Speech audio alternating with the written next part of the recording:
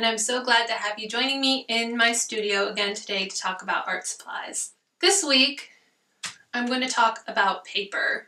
Watercolor paper, I think, is the one supply that you don't want to skimp on. Cheap paper is going to leave you more frustrated than anything else, especially when you're first starting out. There are so many different brands that make paper, and there are different ways that paper can come. My favorite way to work with watercolor paper is in what are called blocks of paper. A watercolor block is taped on all four sides, and then there's a little gap where you can put your knife in and separate the pages when you're finished. The benefit of working on a block of watercolor paper is that you don't have to first stretch the paper. It keeps it relatively flat, and this prevents the paper from buckling. If you're using a lot of water, your paper may still buckle a little bit, but I have found that for my botanicals, there's not a lot of buckling. Using higher quality paper also helps with this. There are two main types of paper that I use. One type is cold press and the other is hot press. Cold press has a lot more texture to the paper than hot press. Hot press is a lot more smooth. I've found that there's a lot of variation from brand to brand in terms of how smooth or how rough their hot or cold press paper is. When you're first starting out, I would recommend using cold press paper because it's easier to work with. Here are some of the papers that I like to use. This Sennelier paper is really nice. I'm not going to be demoing it today because I don't have enough of it. It comes in sort of strange sizes though, and it's kind of expensive. The Arches cold and hot press are some of my favorite papers to use. They're very high quality and they're widely available. They are somewhat on the expensive side though. Fabriano is a brand that a lot of artists like to use. Personally, it's not my favorite. This one is hot press. Winsor Newton cold press paper I have been using and really enjoy that one as well as the cold press paper from Blick Premier. I really like it.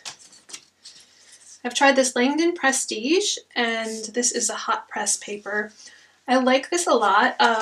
What's interesting is that although it's considered extra smooth, I find that it really has a lot more tooth than some of the other hot press papers, which I'll be showing you a little bit later.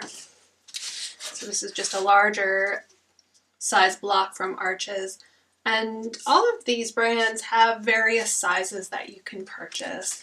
And then the Canson Heritage paper in both cold and hot press, that I really enjoy using, and when it's on sale, it's a pretty good bargain. Really, it's up to personal preference what you like working with most. So let's try some. So here are some small pieces that I cut of all these different papers just to give you an idea of how different they all are. On the top, these are all cold press, and on the bottom, they're all hot press. And one thing that you're going to notice is the color difference. Especially this Fabriano paper is very yellow, and then these Arches papers are really creamy. The Winsor Newton and the Blick Premier cold press papers, those are the brightest, whitest ones that I have. And the other ones are a little more off-white. I'm just going to paint some simple color swatches on these little sample pieces just to show you how the paint works. And I'm just using this golden orange color from Yarka St. Petersburg. I'm just hoping to use enough water here. Just give you a sample color. So you can see on the cold press, there's more texture.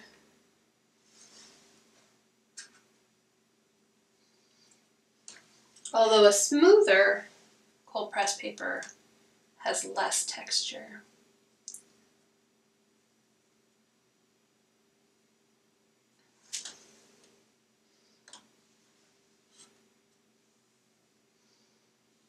And there's a big texture difference between these papers. You can see it a bit in the edges where there's not as much water.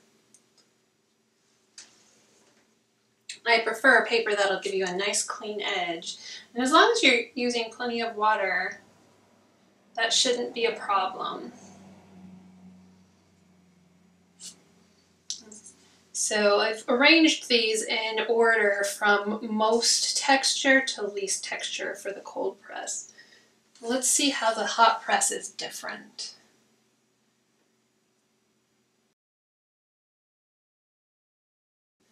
Now you can see one thing that's a little disconcerting about the hot press paper is that it seems to ball up under the paint and you get these little bits. So when you're working with it, it can look like it's not very smooth or that you're damaging the paper. You're not going to see that as much once the paper has dried.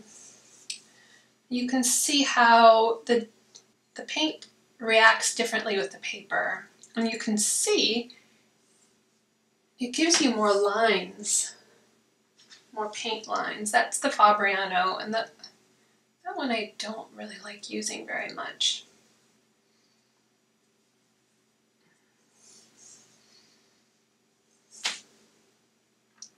So really, use whatever you have and you'll learn how it works and you'll get your own preferences.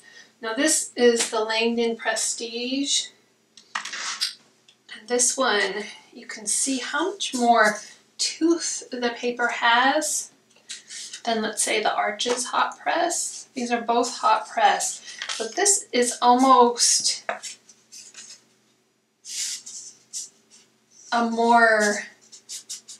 it's almost more like the cold press, this Blick Premier, which is somewhat smoother.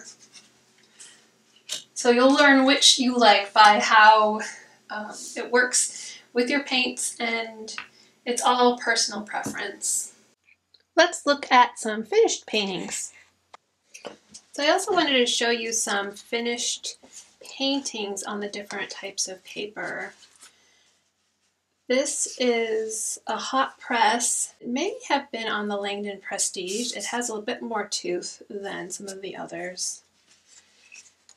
This is that Sennelier paper, and this is the hot press version of it. And you can see how smooth the paint looks on the page. This is a cold press paper, and there is more texture, which I especially enjoy in things like terracotta pots. Here's another cold press peony flower, and helps give some nice texture to those petals. There's also a large variation in terms of prices of paper. I know that some of these blocks of watercolor paper are very expensive, and it can be hard to spend a lot of money on something you're not sure you will like. That's why testing things out before you buy them is nice if you can buy single pages. But also, I was thinking the other day about how if you're working in another medium, like acrylic or oils, then you're either purchasing panels or canvases to work on, and that is so much more expensive than purchasing watercolor paper. So when you think of it that way, it doesn't feel so bad to experiment and play and have some failed paintings, which everyone has failed paintings. It's just an inevitable part of creating. Don't let it stop you. Again, experiment, see what you like, try different things out, and I know you'll have your own personal preference. I know this just scratches the surface on the topic of watercolor paper, but I hope that it's been helpful for you.